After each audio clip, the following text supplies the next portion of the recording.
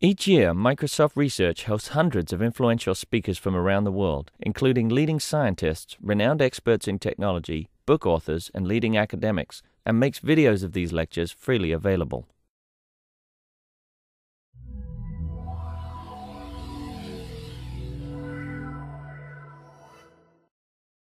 So, good afternoon and welcome. My name's Kirsten Wiley, and I'm here today to introduce and welcome Stuart Diamond, who is visiting us as part of the Microsoft Research Visiting Speaker Series.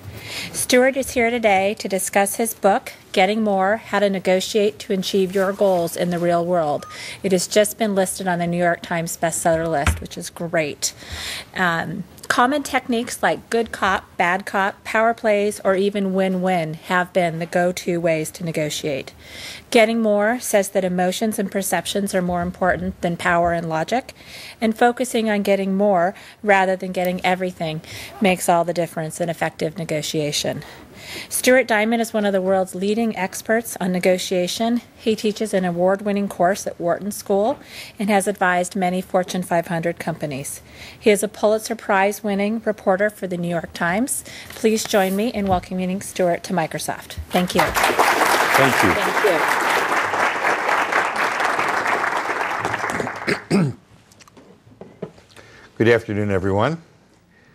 I'm here to talk about a new model of human interaction, one that minimizes events like Tucson and causes people in all walks of life, from kids to career to business, to do better in all their negotiations. And I wanted to demonstrate this with a couple of anecdotes. First, I had a former student who works for Exxon come up to Philadelphia a couple of weeks ago, took a Southwest airline from Houston to Philly. Flight was 4 hours late. When he landed in Philly, the rest of the passengers were snarling at the flight attendants and complaining to airline personnel. This former student went up to the flight attendants, apologized for everybody else's behavior, and commiserated with them that, it must be a drag to work long days. When he got off the plane, they gave him $600 because he made a connection with them. Second anecdote is I had somebody from a very large Silicon Valley company whose name you'd all know, and he was negotiating in Southeast Asia with a company to get some on a technology deal, and the company could not afford the prices, and so this manager of networks tried to probe a little more deeply and try to find out, okay, what are your problems? What are you happy about? What are you sad about, etc.? And he found out that the company was trying to start up a new venture in another field, couldn't get financing, and the new venture would help it with the cash flow to be able to have an alliance with this first company. And so instead of dealing with the deal, this manager went to his senior managers at his company and arranged for his company to loan money to this company in Southeast Asia to finance an entirely different venture in another field completely at standard debt interest rates. And the company, of course, was thrilled with this and had also told this manager that they had all this extra fiber optic cable and inventory they really didn't need anymore. And so they gave the company from Silicon Valley a 96% discount, and they made $500 million on the deal. The two things that were important here are, first of all, these two guys made a human connection with other people. It wasn't about technology or facts. Second, they tried to find out the pictures in the heads of the other party. This is very different from what happens in the world today, as you know. If you look at the Congress, if you look at health care, if you look at the axis of evil, if you look at the debate over abortion, if you look at the parents that beat their kids at the airport, if you look at the feuds over business, labor management, etc., the conflict model of negotiation is what people use, or at least they don't use the collaborative model of negotiation. They don't try to find out enough about each other. And in fact, finding out the pictures in the heads of the other party is more important than any collection of facts, resources, or evidence that you can muster. And so that means power, leverage, threats, my way or the highway, logic, take it or leave it. They don't work very well. In fact, they work 1/4 as well as collaboration. Those people who are used to getting deals, hard bargainers, tough guys, the usual way they say, look, I got a deal, but they got it in a vacuum. They didn't realize there was another way that was much more profitable. And let me use the theories of John Nash as a good example of that. As you know, John Nash, a Princeton mathematician, won the Nobel Prize based on his theories. One of them was that he proved the 1755 hypothesis of Swiss philosopher Jean-Jacques Rousseau. And Rousseau hypothesized that when parties collaborate, the overall size of the pie expands to such an extent that each party gets much more than it can get alone. And the example he used was 4 hunters individually can each only get a rabbit, but together they can get a deer. Compare this to the Democrats forcing the health care bill down the throats of the Republicans, and the Republicans repealing as much of the health care bill as they possibly can. There's not any collaboration going on there, which means that we're getting a worse health care bill than we could otherwise. And in a million different situations around the world, from shopping, from travel, from restaurants, it's the same. And so I wanted to mention some of the tools in getting more, a book I wrote to try to begin to put out something different out there, and it's based on the 30,000 people I've taught in 45 countries over 20 years who found a different way. And some of you, former students of mine, of course, will know that for yourselves. Let me put out for you, before I go on, some of the results from people who did this another way. I've given presentations at Microsoft, and I've also gotten some feedback from them. But I've had in my class at Wharton 3 women from India who got out of their own arranged marriages in India using course tools. After the invitations had been sent out, Daddy paid for the wedding with somebody from another sect. 4-year-olds, brush his teeth, goes to bed. Hollywood writer's strike was solved by this method, which we'll talk about shortly, and all kinds of situations. I had somebody in my class at Wharton who was rejected by 18 companies in looking for a job. So he took the course, and he said, I took the course because I got dinged 18 times. I said, no problem, we'll just go back to the same 18 firms.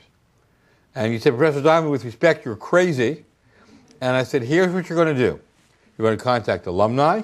You're going to contact people who used to work at the firm. You're going to contact HR. And you're going to write 18 different resumes, 1 for each firm, 1 for each individual who interviews you, 1 for each department that interviews you, talking about their hopes and dreams and fears. No one size fits all, but the pictures in their head. Well, he gave up after 12 final interviews and a fistful of jobs. He said it's like taking candy from babies. I don't want to do this anymore.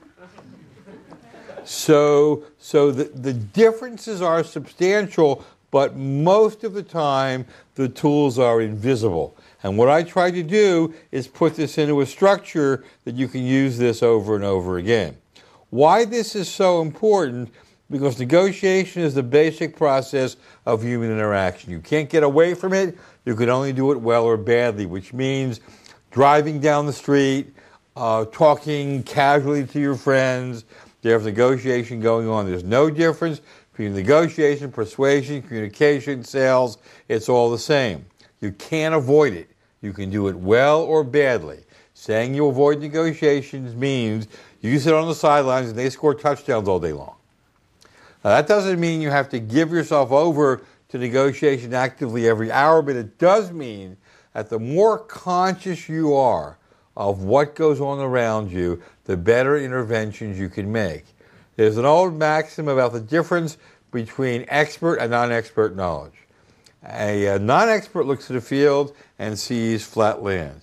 An expert looks at the same field and begins to see little peaks and valleys, little bits of relief. It takes no more time or energy for the expert to collect a greater amount of information from that landscape than the non-expert, but the expert can make much better use of that information to pursue opportunities and minimize risks. And so we're talking about understanding the topography of your life a lot more clearly and then taking better actions because of it.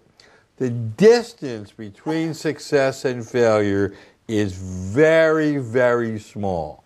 So small as to be invisible. And so it's a word, a turn of phrase. It's not a home run. It's, hi, what's going on? Trying to form a connection. I like to use a baseball analogy. If you're a .280 hitter in baseball and you get one extra hit every 9 games, one extra hit every 36 at-bats, you become a .310 hitter in baseball, which is worth 2 things. 1, a place in the Hall of Fame, and 2, $10 million more a year. And so what I'm trying to do is just get 1 extra hit every 9 games. It's a small difference, but as I said, the tools are invisible and can benefit anybody. This is a quote from Stephanie Camp, who until very recently worked here. She's a former student of mine, and this is a quote from somebody at Google. And so you'll find that people, this is becoming a bit of an open secret in some of the most successful companies of the world, but you will find that it can be used immediately in your own life. So let me take a few of these principles and show you a little more closely how they work. There are 4 stages of negotiation operationally. The first stage is force, power, my way or the highway, take it or leave it. It is not that it doesn't work. We can force people to do things. It's just that it's expensive, it's not self-reinforcing, and it generally causes resentment and retaliation. Whether that is malicious obedience at work, my kid is kicking and screaming on the floor, or terrorism. It's just not a real good way to do things, but it can be done in limited situations. But that is the tool of choice by most people in the world. Do you think by telling Iran or Cuba or North Korea we're going to have sanctions that are going to say, okay, we give up? It's what I call the Alamo strategy. They will fight to the last man standing. That's what it is. And it's not effective, and yet people do it. So let's look at something a little bit better. Oh, by the way, and these are the things that characterize number 1. The people on the left get 4 times as much as the people on the right. They get twice as many deals, and each deal they get is worth twice as much. And unless you see this, you don't even know that you got less. And in a highly competitive world, that's a big deal. Okay, so, and by the way, power is also pretty unstable. You use power a lot, soon you become the issue, and other people can get more power than you. This Palestinian boy is not getting run over by this Israeli tank. And so, an example of how things can change. Okay, next one down. To get people to think what you want to think, that's better. So-called interest-based negotiation, win-win, etc. And that's been negotiation for the last 30 years. And that, of course, again, is better. Parties see some rational benefit in what you're suggesting to them. That is not nearly what's required, although it's better. The world is an irrational place. And the more important the negotiation is to the parties, the more irrational they are. And that means world peace, $1 billion deal, or my kid wants an ice cream cone. When people are irrational, they don't care about interest-based negotiation. They don't care about win-win. If I am feeling hurt financially by an increase in taxes, I don't want to know about win-win. I want to know, how are you going to make my family better? How are you going to make me whole? What about my vacation? Are you going to apologize to me? Am I going to get some empathy? Will I get a concession? And so when people are emotional, they don't think clearly and they get distracted. A good example, there's been a lot recently about internet buying and how it's hurting brick and mortar stores. And the advice in the Wall Street Journal is you go with your cell phone, and when they tell you the price of a TV or refrigerator, you go online and you see it's cheaper, and then you either go somewhere else or threaten to go somewhere else. Threatening somebody to go somewhere else basically they want to do this to you, right? They don't want, you make them angry, their job is at stake. That's not the right way to do it. What you need is an emotional payment to them. You need to say, it must be really hard for you working in an environment like this. I bet you work on commission. I bet people keep leaving this. Why don't we do this? What other kinds of discounts do you give people here to make them whole? Do you have employee discounts? Can I get a volume discount? In an appliance store, buying 2 TVs is a volume discount because it's different from what they usually sell. Are there warranties? Are there service contracts? Is there a collection of goods and services I could buy over the next year that will actually be better than just buying on the internet? But I want to give them my problem and I want to work on it with them together. I've started by giving an emotional payment, and then maybe you can talk about mutual benefits. But I don't like the term win-win anyway. I might want to lose today to get more tomorrow, and besides winning, it means losing. And it's just it feels vaguely manipulative. What I want to know is, have our goals been met? Did we benefit from this in some way? It also doesn't tell me what to do. What I want to think about is, let's meet each other's needs, things we value unequally. So maybe, for example, I'll give you referrals if you lower the price. That tells me what to do. Win-win just tells me some kind of buzzword. Doesn't do good for me. Get rid of the buzzword. A mentor of mine once said, gravity, what does gravity mean? Once you learn the word, learning stops. So I want to think about, what does it mean? And so that's number 2, and that people stop there and they think they've done their job. This is not nearly what is required. What's required are steps 3 and 4. Which I referred to earlier, which is to find out what they perceive and find out what they feel. Totally self-enforcing and free, almost nobody goes there, and I want to give you another example.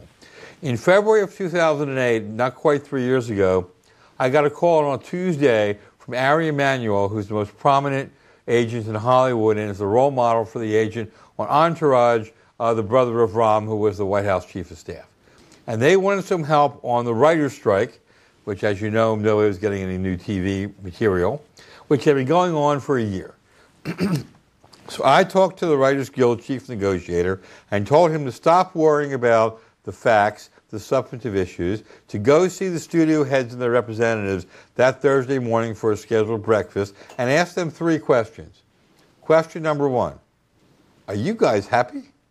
We're not happy. Question number 2, are you guys making any money? We're not making any money. Question number 3, if you had to do this over again, how would you do it? It took 30 minutes to restart the negotiations after a 3-month strike, and it took 2 days to get an agreement after a year in controversy. There's 2 things I can say about this. 1, it's not rocket science, and 2, it's completely invisible unless you already know how to do it. And so, again, a different way. They're very subtle, but they're different ways of thinking about the situation. Now what I want to do is put up the major model that supports this, which will come as a surprise to a lot of technologically oriented people at Microsoft. It always does. You think the negotiation is about this. I'm an expert in software. I'm an expert in hardware. I'm a financier. I'm a lawyer in this subject. False. Less than 10% of the reason why people reach agreements has anything whatsoever to do with the facts. Fully more than 50% has to do with whether the people like and trust each other, and another almost 40% has to do with the process they use. Do they interrupt each other? Do they have an agenda? Do they seek commitments, etc.? And if you think that this is the negotiation, sadly, you're going to be right more than you're persuasive. The truth is only one argument, and the facts are only one argument. This is very hard for people who are substantively based to accept, but it's absolutely true based upon a ton of research. Question, how come O.J. Simpson was found not guilty by the first jury in Los Angeles despite a yard of DNA evidence, including his blood at the site? Because the jury didn't like or trust the prosecutor. And if they don't like you and they don't trust you, they won't hear you. Just because you're yakking at them and they're going, doesn't mean they hear a word you say. Just because they're writing furiously, they may be writing down, I hate this person. And so the first thing I've got to do is get people ready to listen to me. And when people are angry, upset, uncertain, they physiologically hear less. The last time I was at Microsoft, I looked up Microsoft on one of the search engines, and I actually typed in the words, Europe hates Microsoft. And I asked the group why I got 5 million hits in a tenth of a second. And I said, that costs you money. So I want to know, your technology is fantastic, and that can sustain. I tell this to all the big companies. I don't just single you out, but they got to like you. George Bush was elected in 2000 because they liked him more than the other guy, who had much more experience and much more expertise. Barack Obama was elected in 2008 because it looked like McCain was going to slug him about 20 times during the second presidential debate. So if people can run for president on this, you want to think about it hard. The characteristics and sensibilities of the people in the negotiation so dominate every other part of the negotiation. It's not even worth talking about race, religion, gender, culture, creed, unless you know who's sitting across from you. If you bring 3 people to a negotiation on Monday, and so do they, and you bring a 4th person on Tuesday, it's a completely different negotiation. Even with the same 6 people. Somebody's kid might be sick, somebody may have had a bad commute. So the first thing I want to do is I want to take the emotional temperature of the person sitting across from them, even if, and especially if I'm married to them. I cannot emphasize to you enough the importance of emotional payments. I told my class at Wharton that sometimes I tell my wife she's right, even if I don't think she is, to preserve marital harmony. And so I thought to myself after that, well, that's not fair. I told the class something I didn't tell my wife. So I went home and I said to my wife, dear, I told the class today that sometimes I tell you that you're right, even if you're not, to preserve marital harmony. And you know what she said? That'll work. And so the notion of giving the other party an emotion, which means that if you go negotiate with a small company, people in that company probably think you're an elephant. And you probably want to say to them, if that's what you're feeling, do you guys think we're going to Bigfoot this? You're in their brain then. You're dealing with them as a person. You guess if you don't know. You guess right, they'll be happy. You guess wrong, they'll tell you that you're wrong, but you'll make that connection. So those are the kind of things that I want to think about. I'm not sure. I had somebody from from a technology company, I don't think I mentioned this to you, trying to get a multi-million-dollar account. Couldn't get the account. So he found out about the guy, asked lots of questions, found out the guy's daughter was having computer problems. So said, why don't I come over on a Saturday, tutor your daughter, and fix the computer? He invested half a day. He did that. He got the account. Because different from interest-based negotiation is the synapses of all the parties are grist for your negotiation, not just the four corners of the deal. The CEO of a major company in Philadelphia once told me that the most important thing he ever did for his biggest client in a 20-year business relationship, was to pick up the client's CEO's mother-in-law at the Philadelphia airport one Saturday night. Has nothing to do with any deal, but it affects every deal. And so you will never sell a commodity product, service, or price-based product or service alone as long as your synapses and their synapses are in the deal. Because then every deal is different. There is no one-size-fits-all. I've had the occasion to look at all 2,200 titles of negotiating books written since the 1950s, and I found some doozies. How about How to Negotiate with the Japanese? I love that title. What's wrong with that title? What? You're going to negotiate with 130 million Japanese?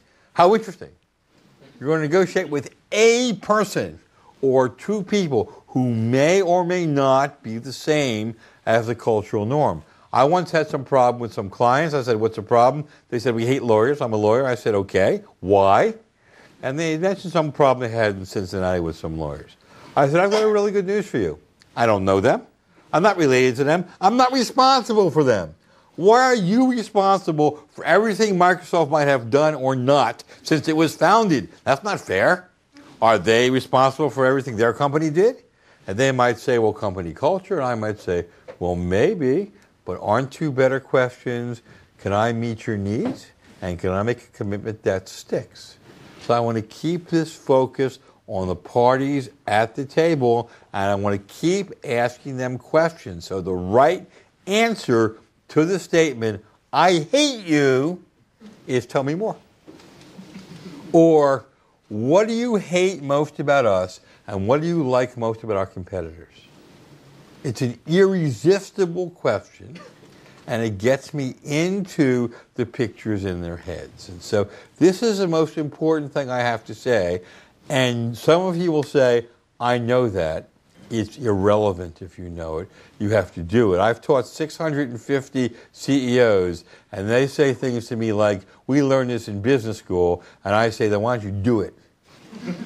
You actually have to do it. It doesn't matter if you know it. Okay, so we mentioned this.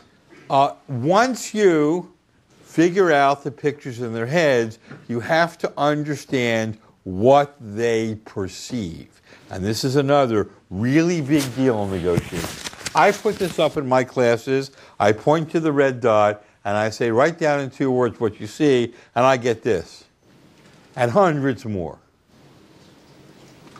In fact, less than half of the answers have the word red in it. So, what does that show? First of all, people process a small amount of the available information, which is much more white space. And number two, there's dramatically different ideas of what you saw.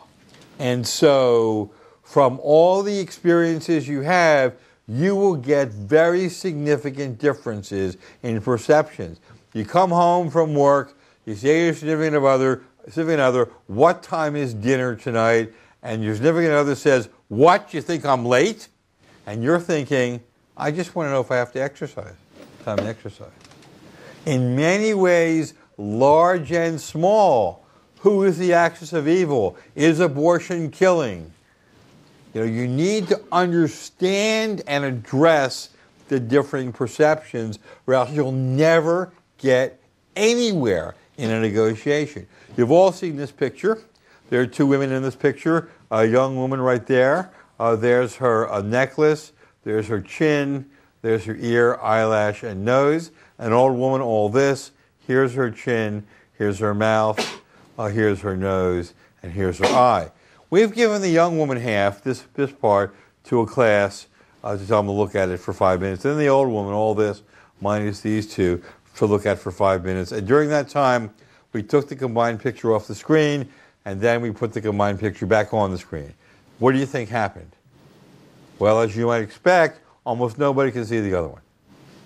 So the question is, if people have trouble seeing an image they know is there after seeing a contrary image for 5 minutes, how much trouble do you think that one culture has seeing another culture's point of view that has seen the same picture for 1,000 years?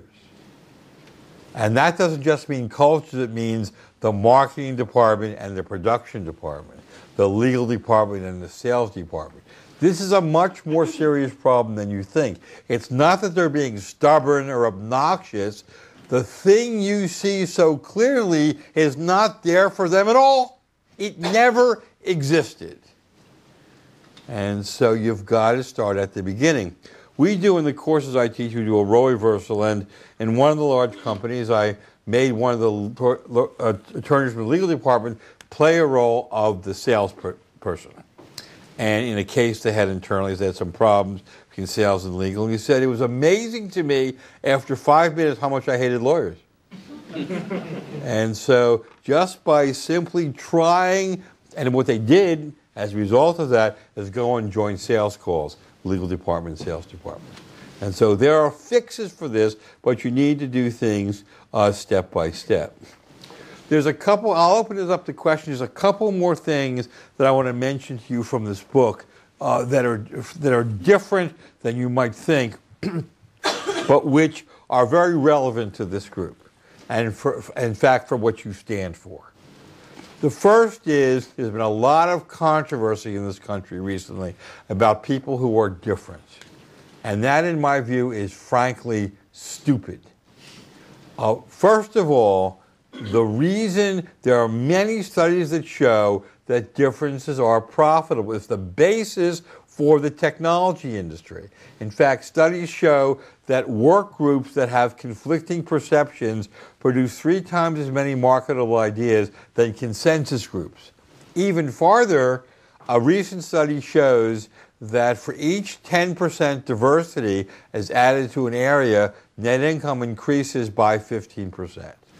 That is huge, and it is why Silicon Valley is located outside of San Francisco, and it is why your very presence here makes Seattle more profitable, because diversity means new ideas. So if somebody says to me with some frustration, we're different from each other, I'm going to say, that's great, we're going to make money. Homogeneity, not profitable. We need some people around here who disagree with us so we can make some money around here. I want to turn the paradigm on its head because the studies show that it's more profitable to have disagreement. I want to know what's in your head so we can make more value out of it. I talked about valuing things differently. The guy with computer time over the house with the daughter is an example. Another technology firm, a vendor wanted to raise the price, firm about the size of Microsoft, and he couldn't pay a higher price. So he thought about the vendor and said to the vendor, I know how hard it is for you to get into a technology firm like us. I'll tell you what I'll do. You keep the price the same, and I'll provide you an introduction to other departments. You take it from there, but you get the introduction. Just for the introduction alone, the vendor was willing to keep the price the same, which was worth a few $1 million. That's items of unequal value. And you can use this all over the place. For example, at home, my wife, she loves to garden. And she especially loves to garden with me. Me, I hate to garden. And I especially hate to garden with my wife. She's entirely too bossy. But I will garden with my wife almost any time she asks in return for 3 uninterrupted hours in front of the television set anytime during the year a professional football game happens to be on. I'm open for trade. And so I'm looking around for things to trade. I would be remiss, this is my 8-year-old son Alexander, if I didn't talk for a moment about kids. Kids are easy to negotiate with if you understand some things about them.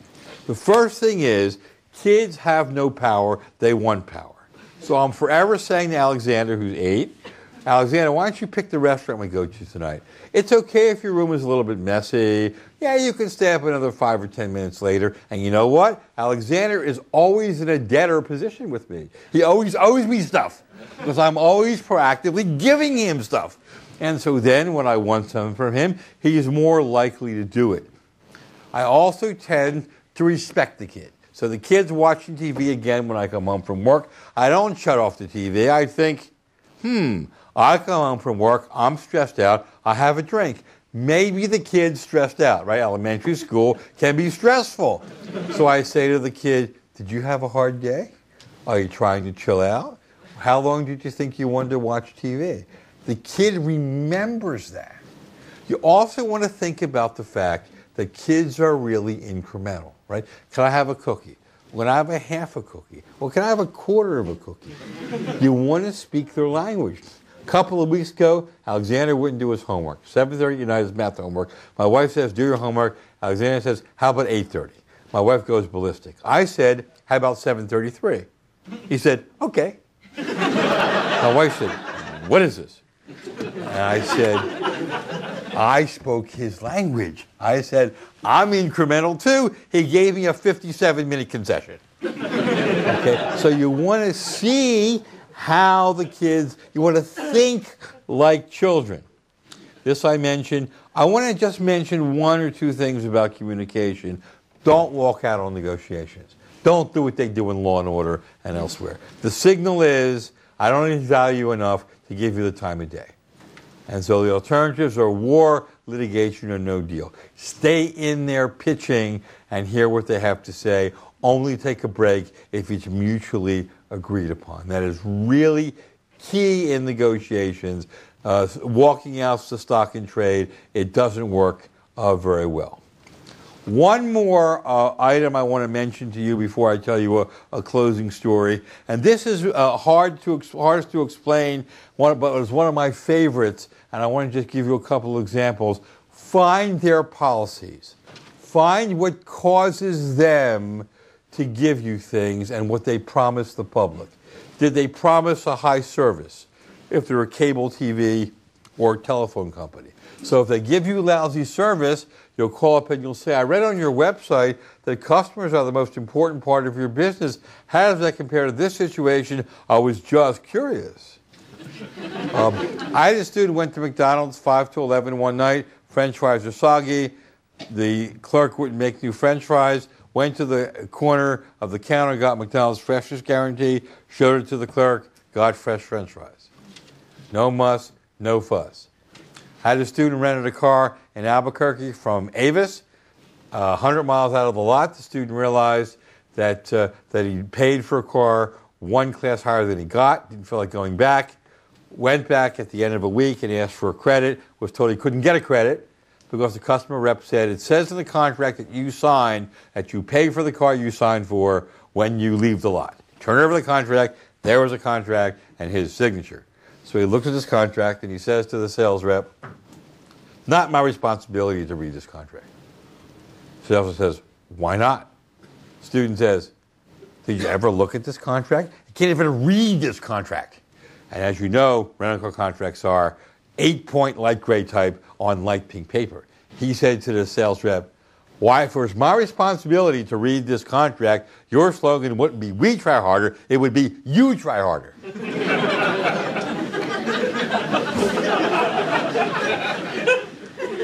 Have they ever made exceptions to policies? Have you ever made an exception to charging $200 to change your flight fee? Have you ever made an exception to a 1 o'clock checkout? That should be hardwired to your brain. Every time somebody tells you it's their policy, ask them if they ever made an exception. One more example, I had a woman who was got a job offer from McKinsey. She thought she deserved a $30,000 extra bonus. She had a lot of experience in media entertainment division, which is what she was going into. Her boss-to-be thought she was right, wouldn't give her a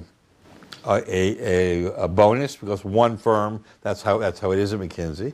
So she said, thinking of her goals, when's the first time McKinsey can give a bonus to a new hire? And her boss-to-be said 3 months. And she said, why don't you just pay me the $30,000 in 3 months? He said, sure. That negotiation took less time than it took for me to tell it to you.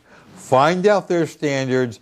Never make yourself the issue, though. The more difficult they become, the calmer you have to become, especially with hard bargainers. That's what Gandhi and Martin Luther King did. Whatever these tools are, none work all the time, and some don't work half the time, but they work more than if you don't use them. Don't worry about hard cases. Start small, start incrementally, and build up from there. And here is my course in 3 sentences. What do I want at the end of the process I don't have now? Who are they? And what will it take to persuade them? I want to end on this note about being incremental again, because it's really important. We would have had a healthcare plan 15 years ago if they had started with one replicatable, one scalable health clinic instead of trying to do everything at once. That's what the technology industry does. They haven't learned that in the Middle East either. They should have started with one factory. If the other party is saying no, wonder aloud if you're making too big a jump. Shorten the question, make the project more modest, ask for a little less. If the kid won't clean his room, will he clean a quarter of his room? If somebody won't go on a major trip, go on a minor trip. If they won't accept a big project with a client, try an experiment, and you'll find that it's much more powerful. I want to end with a little anecdote involving a child to give you a sense with the things I've been talking about, just how far you can go in a short period of time. I had a woman in my class whose 5-year-old daughter fell in the kitchen one Saturday morning and gashed her forehead on the sharp corner of the kitchen table. The child was hysterical. The child's grandfather, the father of this student, was hysterical. The student, the mother of this girl, was about to become hysterical when she stopped herself and said to herself, wait a minute now, I'm taking a negotiation course, I'm going to negotiate this. And the issue was the child would not go to the hospital to get stitches. She eventually needed 12. She was clinging onto the table for dear life, and nobody could pry her little fingers off the kitchen table. So her mother walked over to her daughter and said to her daughter, does Mommy love you? Her daughter said yes. Her mother said, would Mommy do anything to hurt you? Her daughter said no. Her mother said, when we get to be big people, do we have to do things sometimes we don't like to do? Her daughter said yes.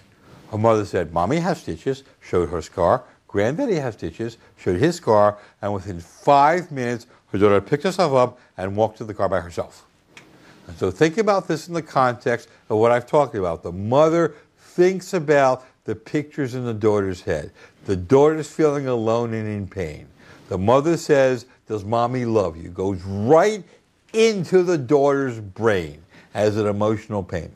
The daughter then says, okay, I'm not alone, but I'm still in pain. The mother then says, would I do anything to hurt you? And so step by step, the mother brings the daughter to where she wants the daughter to go in a very short period of time, and a lot healthier than eventually yanking the daughter and dragging her kicking and screaming to the car. People always ask me whether these tools are replicatable. And so in a few instances in the book, I show repeated examples of the same thing, and this is one of them. About a year ago, I got a call from an investment counselor on Long Island named Craig Silverman, who had taken the course and said, I just wanted to tell you something I thought you might be interested in. This morning I went to a laboratory for a blood test. And I was just about to get a routine blood test when there came this blood-curdling scream from the next room from this little girl, and my nurse got up, ran over, and I'm just sort of hanging there, not getting a blood test, and she disappears. A few minutes go by, screaming continues, and finally I say, well, what the heck.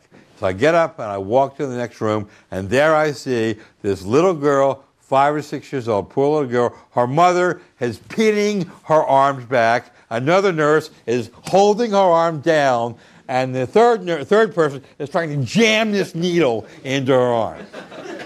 And so Craig walks over to the mother and says, "Can I talk to your daughter for a minute?" Mother says, "Yes." And Craig walks up in front of the girl, says, "Look at me for a minute." Girl looks up momentarily, and Craig says, "Do you think your mommy loves you?" Girl says, "Yes." Craig says, "You think your mommy would do anything to hurt you?" Girl says, "No." He said within 2 minutes, the girl calmed down and was ready for the needle. Craig says, "These people looked at me like I was a magician." They said, "Where did you learn that?" And to his credit, he told them to buy my book. Thank you very much.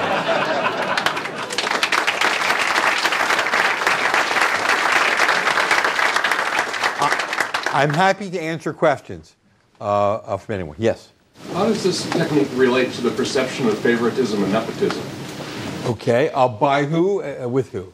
Just, I can see it, particularly in the corporate areas and even political areas, this being seen as, I mean, I basically agree with your approach, but being seen as, well, we're trading favors, which is exactly what it is. Okay, well, sometimes that's sure. a bad thing. A couple of responses.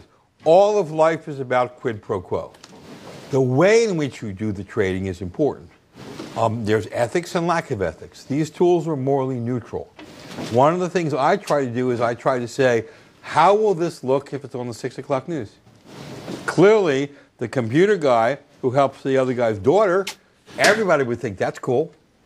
And so I wanted to see how it would look, and it's really only limited. The CEO picks somebody up at the airport. Well, that's really okay. It's not a big investment.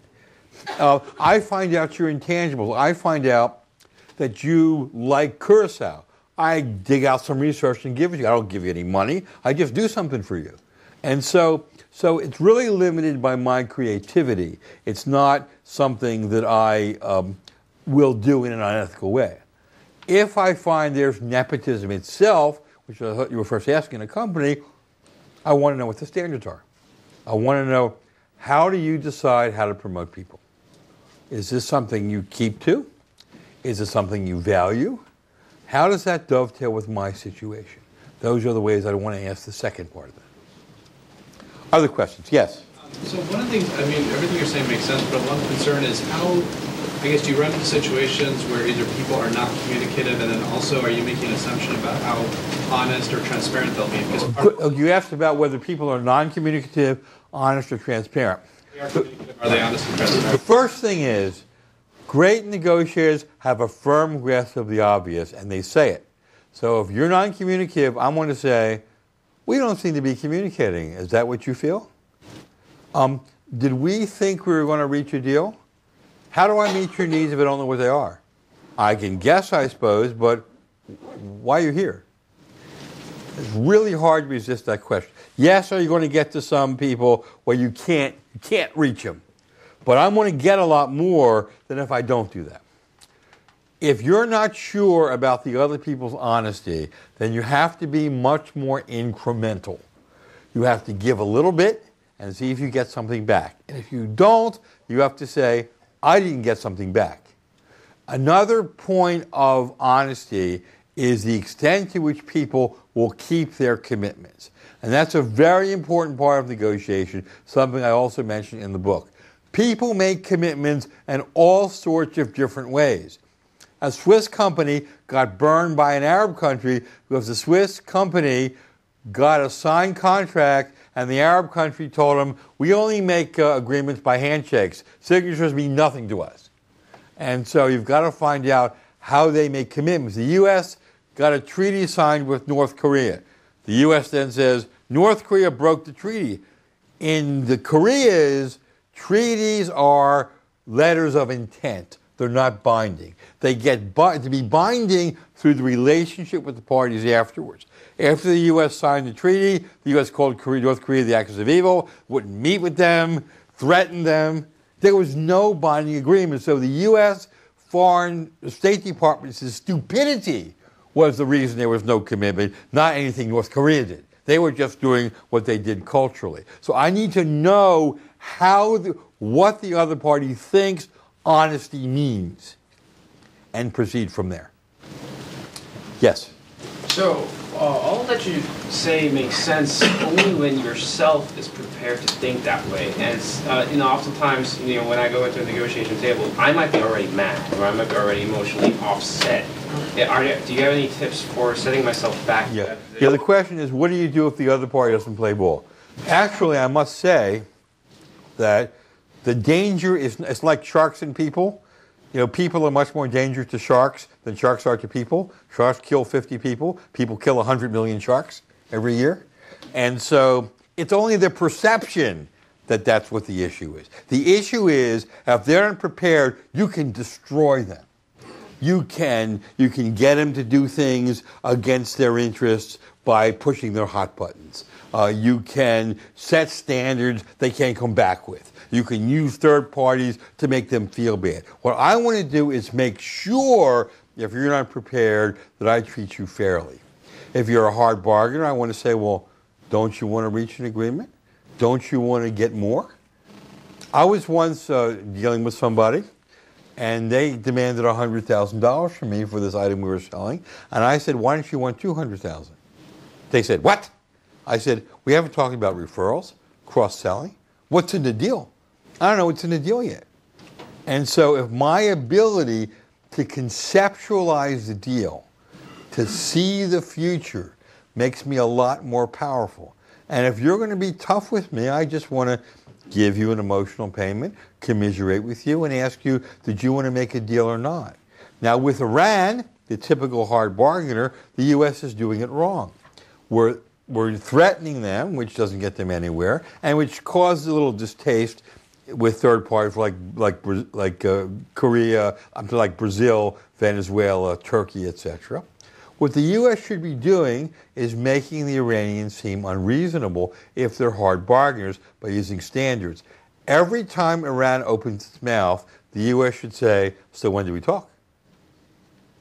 Well, you're the axis of it. You're the devil. Wonderful. When do we talk? Well, we're going to blow up Israel. Outstanding. When do we talk? There's no Holocaust. Excellent. When do we talk? They can't withstand that. U.S. does that 150 days in a row. Iran loses Brazil, Venezuela, and Turkey. And so that's my power as a negotiator. So there are ways to be tough that are non-traditional, that are fairly strong. Yes?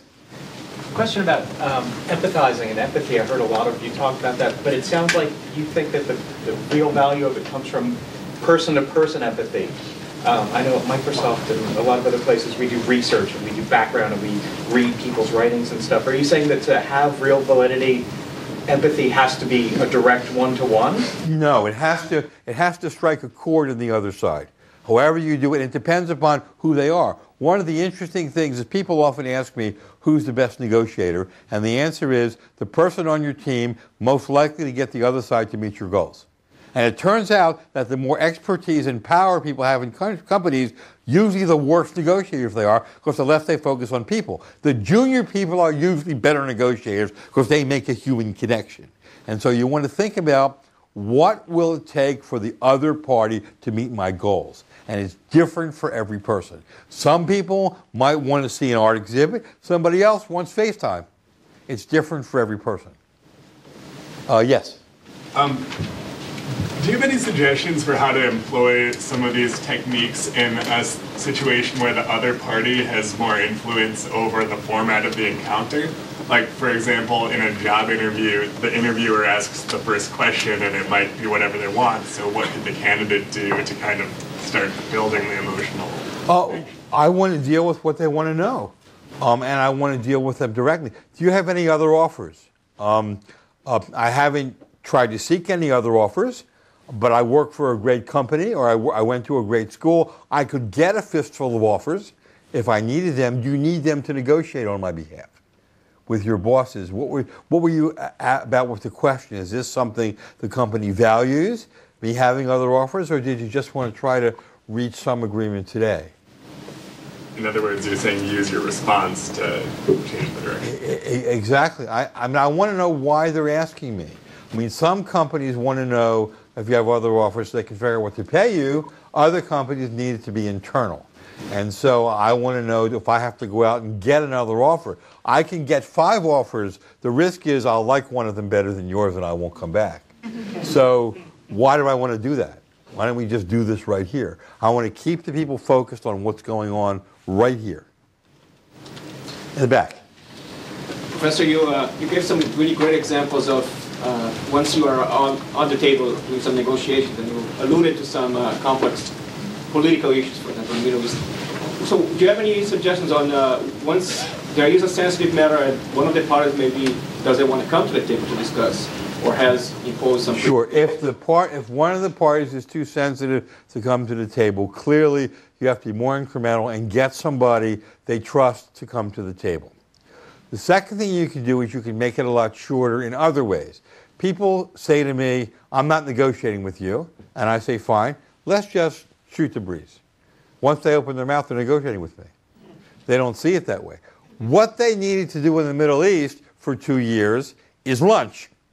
If they would have spent 2 years having lunch and never talked about the Middle East, they'd be much farther than they are now.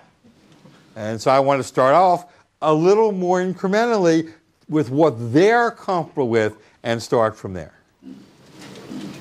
Maybe it's a third party, maybe it's talking about another subject, maybe it's doing some other activity.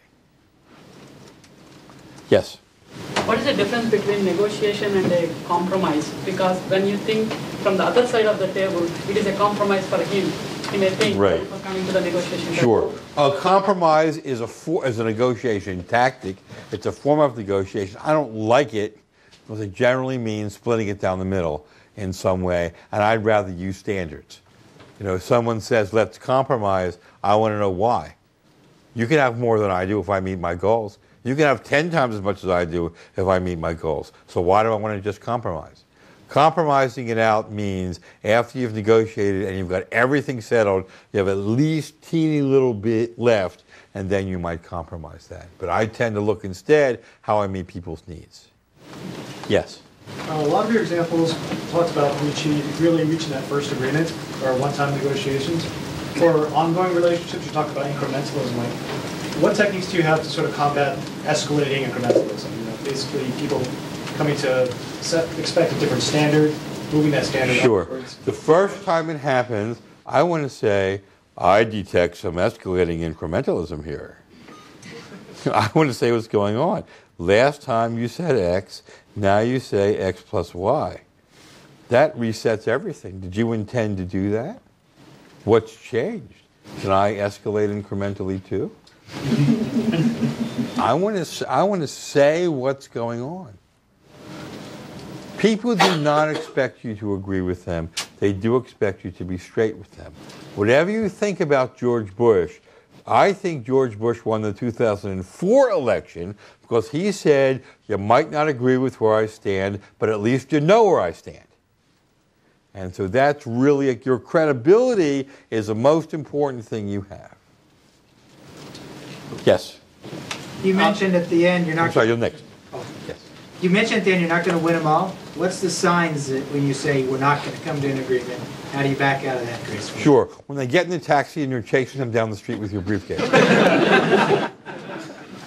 So I tend to go pretty far.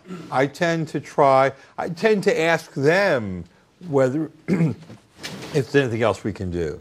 So I guess that's a high-class problem because you won't get there very often. But when they absolutely walk away and won't come back and you're out of ideas, then you go to a third party. And when they're out of ideas, then maybe you're out of ideas. But it's much farther than most people think. Yes? Professor, you've used a couple of illustrations centering around children. Let's scale that up and talk about our managers here at Microsoft. The same. The same. Yes. Go ahead. At Microsoft, we've got a fairly unusual evaluation HR system. How do we negotiate? How do we work when we basically have very little to put on the table? Well, I want to know, first of all, how I'm evaluated. Next, I want to know what's the menu of things I can get that Microsoft's given in the past, and who has the authority to give that. Maybe there are low-interest loans. Maybe there's an extra vacation day here and there. Maybe there's a moving expense. Maybe there's a use of equipment. Maybe there's an educational course. I'll bet that if you did a little project, you would find dozens of things that Microsoft has given out over the years to individuals. That is your resource to negotiate over. And if there's something that's not on the list, my point is, well, nothing was on the list originally.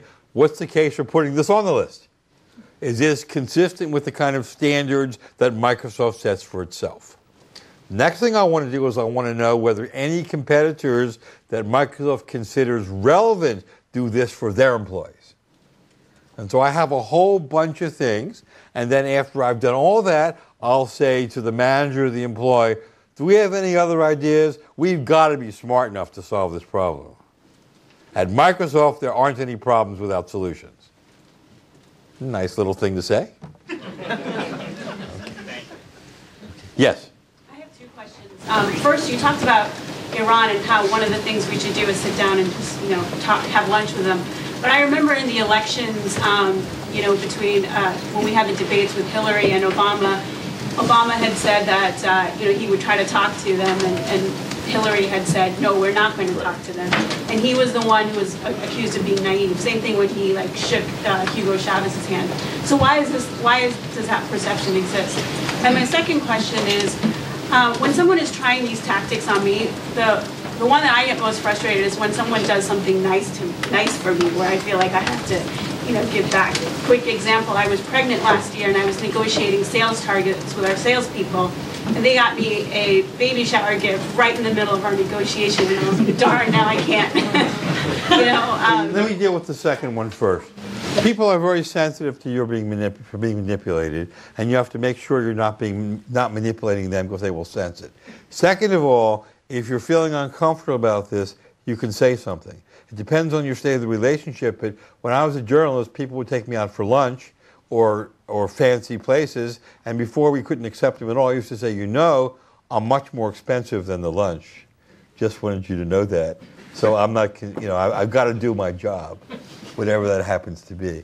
I really appreciate the baby shower. I have actually gone to lengths with people I knew were like that. I used to carry books down in my pocket, like Chicken Soup with Rice, other books for the kids. And every time somebody gave me something, I pulled out a book and I gave it to them.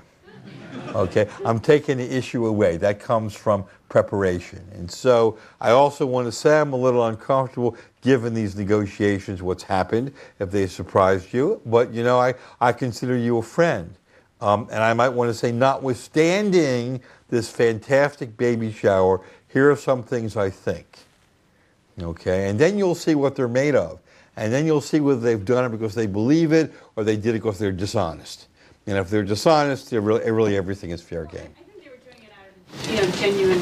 Okay, well then maybe you're not the right negotiator at that point, and you need to bring somebody else in to help you, if that's the case, so you don't feel compromised. That might be something else to do. The first question is a little more complicated. I believe Obama lost his nerve because the ratings went down.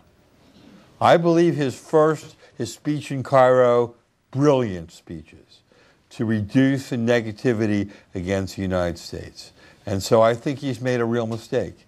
I think he never should have attacked health care because it was too complicated. And Hillary Clinton knew it was complicated. And I think other people let him hang. That's what I think. And I think that's not right. I think he should have attacked energy or jobs or something else that was much closer of a pocketbook issue. And so I hope he gets his nerve back because I think his instincts are terrific. So time for one more, and then Stuart's going to be up here signing books. Yes. You had mentioned taking other people's temperature at the beginning of negotiation. Yes. Are there any methods that you find particularly effective? Yeah. What's going on? How do you feel? You seem a little upset about something. So what's new? That's why I tend to do it. Have you tried that and it doesn't work for you, so you're looking for something else, or? I'm probably not that intuitive, and I don't get much to go off after that. Bring somebody with you who's more intuitive. Do not expect you to be able to do everything. Use the team.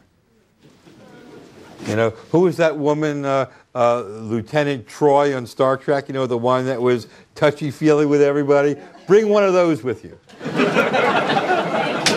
Yes, okay. Thanks.